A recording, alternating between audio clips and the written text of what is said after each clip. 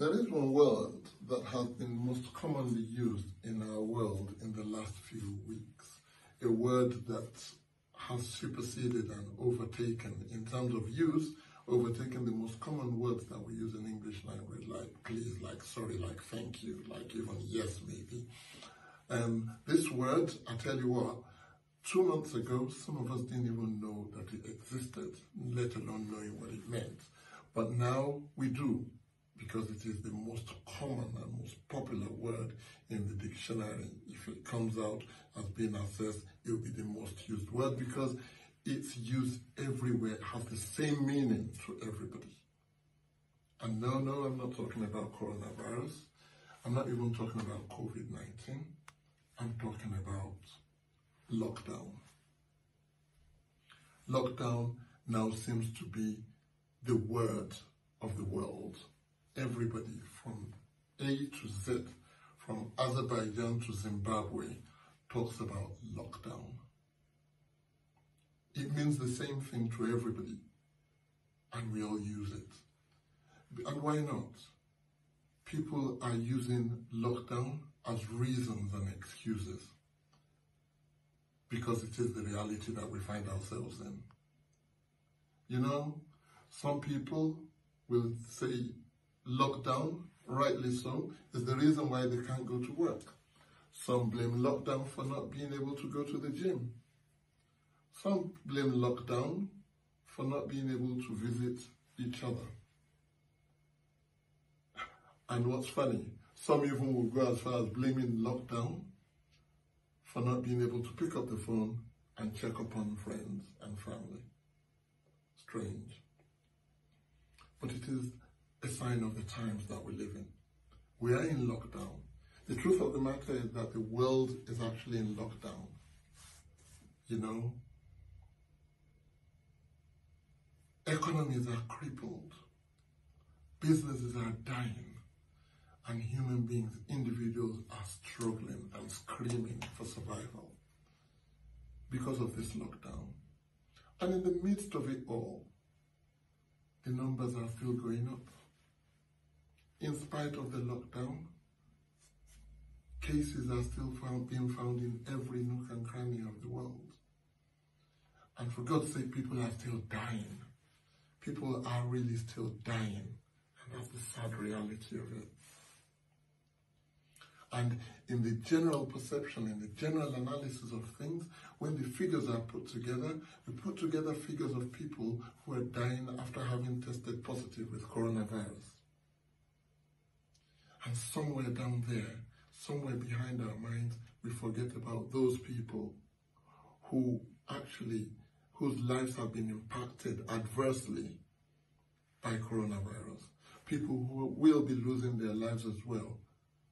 Not by being positive to coronavirus, but by being victims of the lockdown. I was listening to the news the other day, and they were talking about cancer patients who couldn't, as a result of the lockdown, go out to their clinics to receive radiotherapy, chemotherapy, and other treatments that they do get. There are many others like that. And of particular note today, though, I refer to those with mental health issues. Mental health is a big problem. It is big enough as it is without the lockdown. And the lockdown has just made it worse. The lockdown has now ensured that they cannot go and receive the therapy that they need, existing cases I mean. They cannot go out and mingle with people of like minds so that at least they can feel better.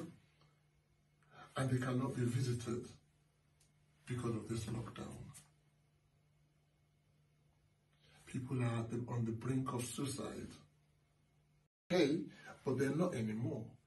Why? Because of this lockdown and this COVID thing, they've lost their jobs. They've lost their means of livelihood. They've lost their self-esteem. They've lost their self-confidence. And they've descended down into this abyss. And mental health is becoming a big problem. So what can we do? We reach out to people with mental health issues where we can, and we give them succor and we give them support. Those who can't, let's just do what we can do. Stay home, stay safe, observe all the rules and protocols of social distancing, and play our little part in making sure that we come out of this sooner rather than later. But to you with mental health issues, I call on you and I say, hang in there and be strong. Hang in there, because I tell you something, I believe we're all in this together. I can't pretend to know exactly what you're feeling. I can't pretend to be in your shoes at the moment, but I do know that we are all very down at the minute.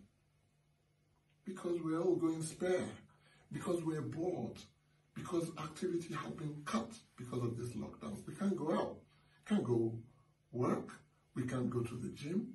Somebody like me, I'm suffering. I can't watch any football. So we're all together in this one.